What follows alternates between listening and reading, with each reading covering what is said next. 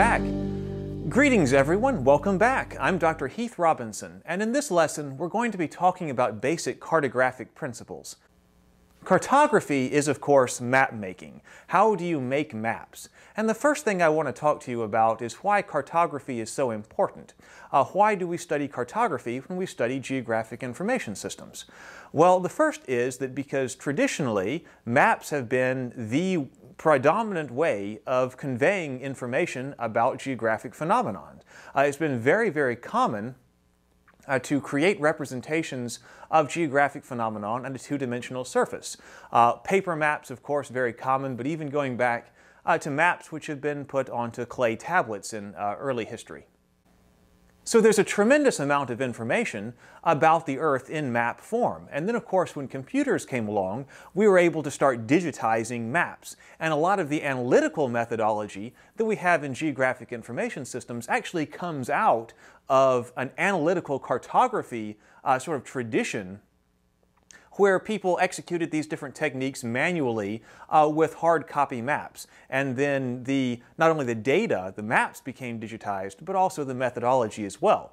So we have this tradition of cartography that geographic information science sort of came out of.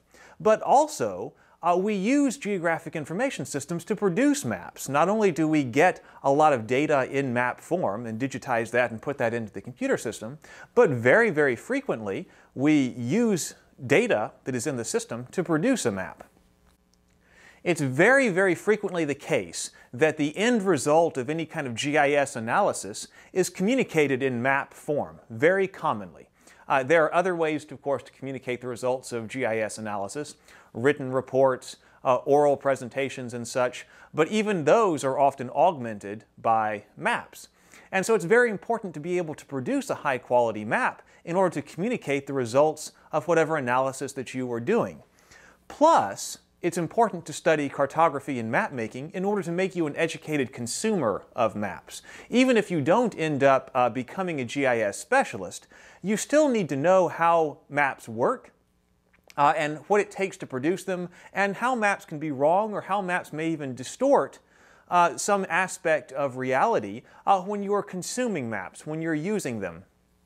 When you see them on the news, or when you see them in a newspaper or in a magazine, or somebody has made up some kind of map to put on a blog and is trying to communicate some information to you in map form, it's very important to be an educated consumer of that kind of information and understand where someone may have actually gone wrong in creating their map. And I'm going to show you some examples of that as well.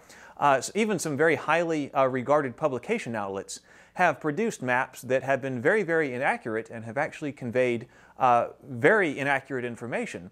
And so we need to at least be aware of that whenever we see maps. So those are some very good reasons that we want to study maps and what it takes to produce them in this course.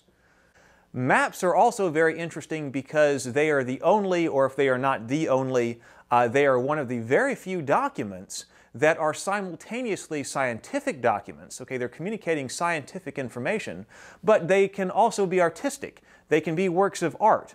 So whenever you're doing cartography, whenever you're making maps, you have to be thinking in both modes of thought. You have to be thinking about the science behind the map, all of the technical components of the map, making sure that all of the information is accurate, and all of that aspect. But then you can also use your creative side to make sure that the map is interesting to look at, is something that people want to view, that complements a publication that you're working on, fits within a particular theme, or is something that people want to hang on their walls. So cartography is a really neat discipline in that respect because you get to think about both of those things. And so whenever you're producing a map, you have to get both right. So I want to talk about both sides of that, the scientific aspect and the artistic aspect, because you have to be thinking in both modes of thought. One of those alone is not going to produce an effective map, particularly one that's suitable for publication of the results of GIS analysis. So that's another reason why we have to look at all aspects of cartography here. So what I'm going to do is talk about some basic cartographic principles and then also what every map that you produce, what it has to have, what kind of information needs to be communicated on a map, and how do you produce a good one.